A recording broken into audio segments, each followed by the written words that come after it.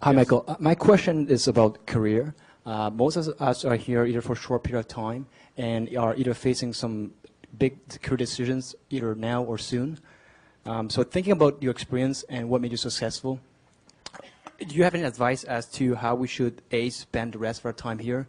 And perhaps more importantly, as we consider make some career decisions, any advice on how we should go about making those decisions?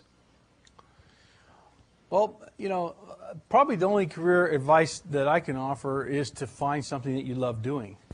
I found what I loved doing when I was 19 years old, and I've been doing it ever since. And that's been a wonderful, wonderful thing for me. And I find a lot of people are still searching for what they love to do, or they haven't quite found it, and it takes sometimes people a long, long time to find that.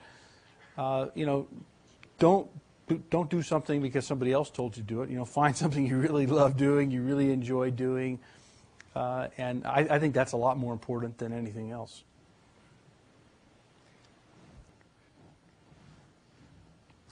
Hi, Michael. If you were to identify one personal trait that's been instrumental to your success, what would it be? Curiosity and maybe resourcefulness. I ask a lot of questions.